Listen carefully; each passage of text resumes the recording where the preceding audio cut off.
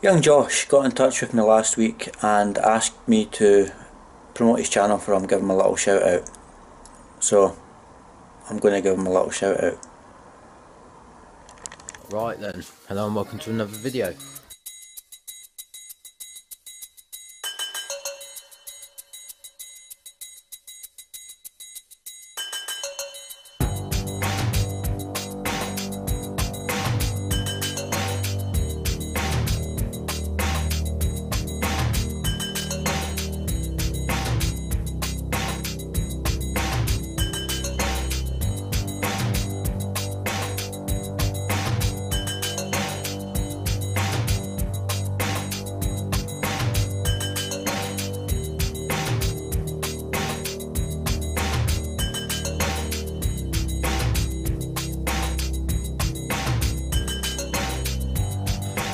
So thank you for watching, please like and subscribe, and I'll see you on the next one.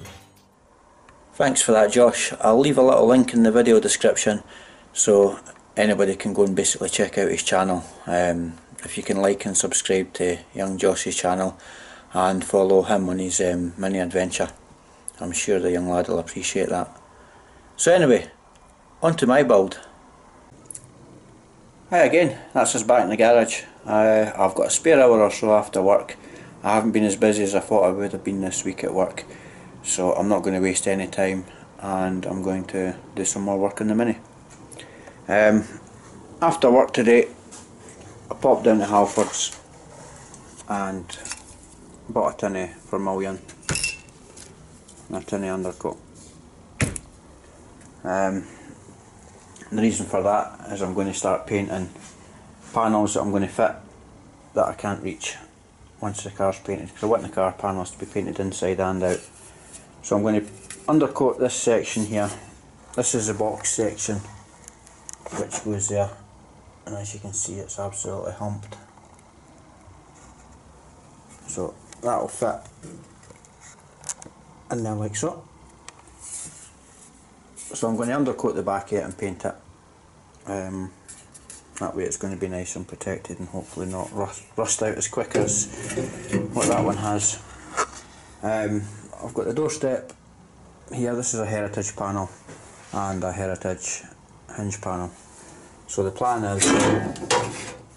was to paint the back of this, give it a little rub down and paint that, and also do the same with this section just here where my finger is. Give that a rub down, paint the inside of it as well, because these will be areas that I won't be able to reach once the car's painted. I've also marked out the areas where it's going to be cut here and up there, and I've also got the scuttle in place there. It's just sitting in place, and again you can see I've marked it just there. You know, again that's a heritage scuttle. I've been advised not to fit anything except a heritage scuttle. Everything else is shite apparently, and I don't want the car looking bad. I've also ordered up a cross member bracket from M Machine and floor pans. Now, because M Machine make their own floor pans, I'm having to build them or press them before I get them. You know, they obviously don't carry spares, so that'll probably be about a week or so before they come. And also brew, you've got to have a brew. Right, I'm going to get the camera set up and we'll start doing some light rubbing down and painting. Just before we start, remember I said in the last video there that I forgot to buy door hinges. Well, as it happens, I've got a spare pair of hinges which I found in the filing cabinet, and they happen to be the right side. They're really stiff at the moment. They may move if I jam them in a vice, but they're stiff. But mind you, once there's a door hung on it, they should move. So hopefully these hinges will be absolutely perfecto, and it will save me from buying hinges. So at least it'll let me get the door hung for trying out when I'm welding up the pillars. But anyway, first of all, let's get these rubbed down. I'm just going to use a Scotch pad for that. So I'm just going to paint the inside of it, which will be this side here. So if I just give it a little rub down, just to roughen it up, so that it will take the primer. And you don't have to go raj with it.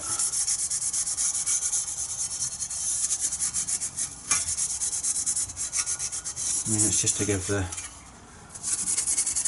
paint a key.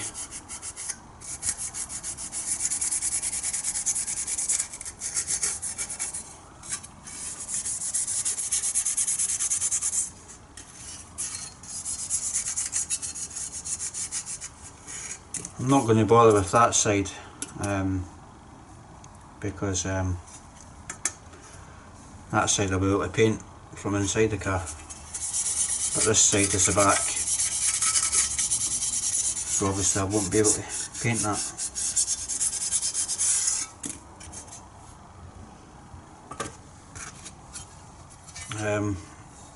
With the door hinge pillar, I'm going to paint,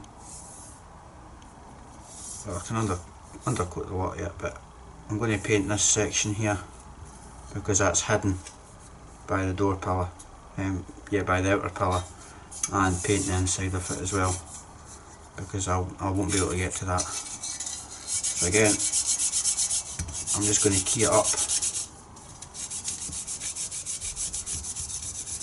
I don't think there's any point in taking this electro coating off it.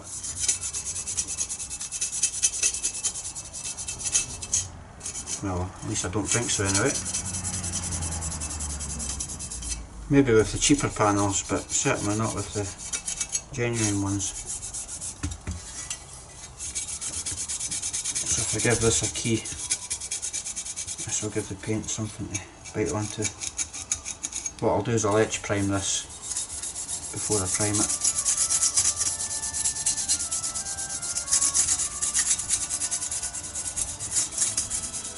Because obviously you want to give it the best possible key. And by etch priming it, it can only help preserve it, I suppose. The more paint that's on it, the better.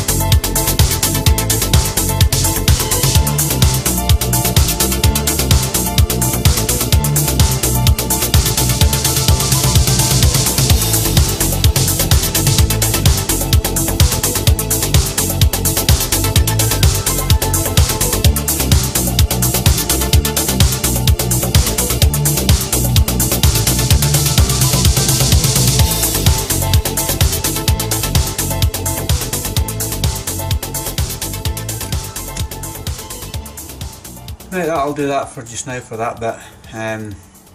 I know that that's going to be getting welded to the car.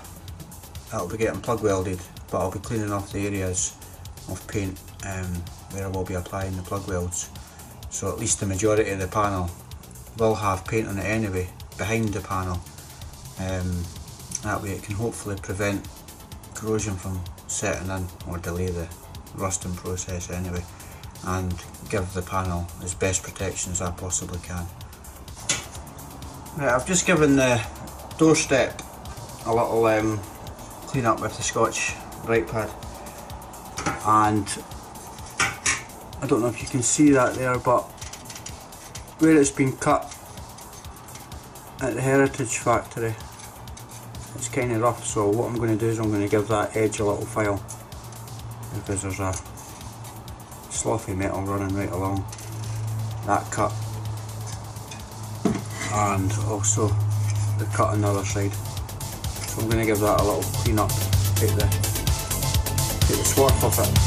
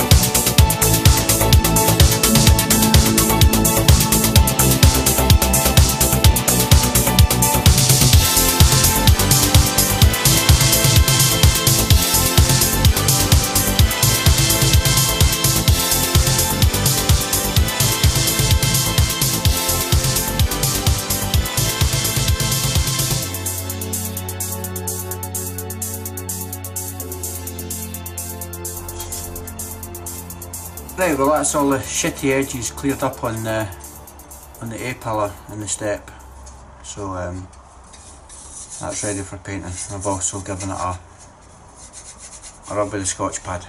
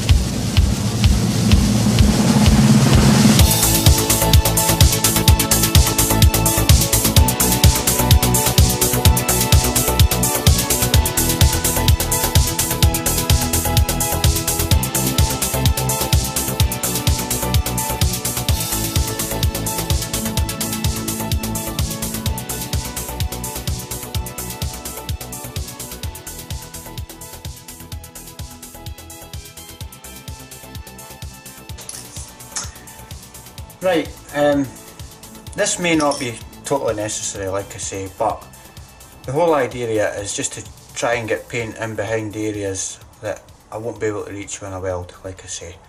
And obviously I will burn off or rub off the areas where I'm going to weld it onto, you know. So that way at least the majority of the panel at the back has got ample protection on it, rather than just leave it the etch coat or bare metal for that matter, you know. So I can only do what I can to help preserve the car, because that's what this whole project's all about. Anyway,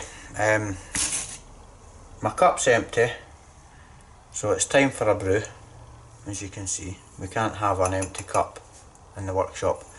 I'm letting the doorstep just behind me dry up. That's got a coat of red primer on it, so I'll let that dry up, and then once that's dry we'll give that a splat with vermilion. As if by magic, the cup has been refilled. Right, I'm going to give the hinge post another quick splat of paint, and then I'm going to paint the underside of the doorstep.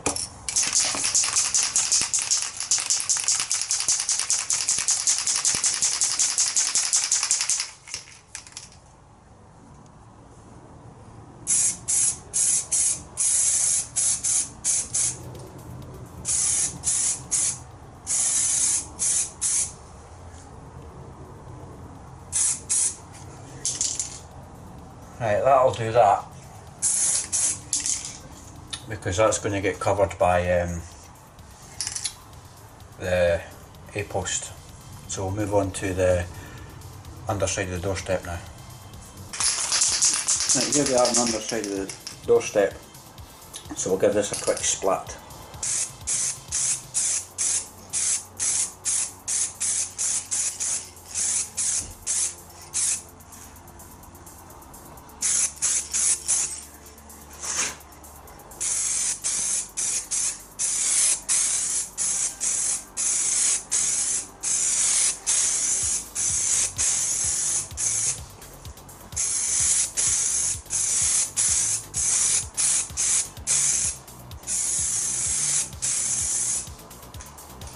not really going to be too fussy about the lip there because that'll be getting welded.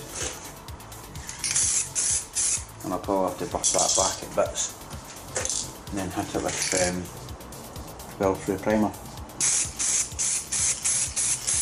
But bits like under here that obviously won't get welded, I just want to make sure that the metal's sealed, and the only way to seal it is by painting it.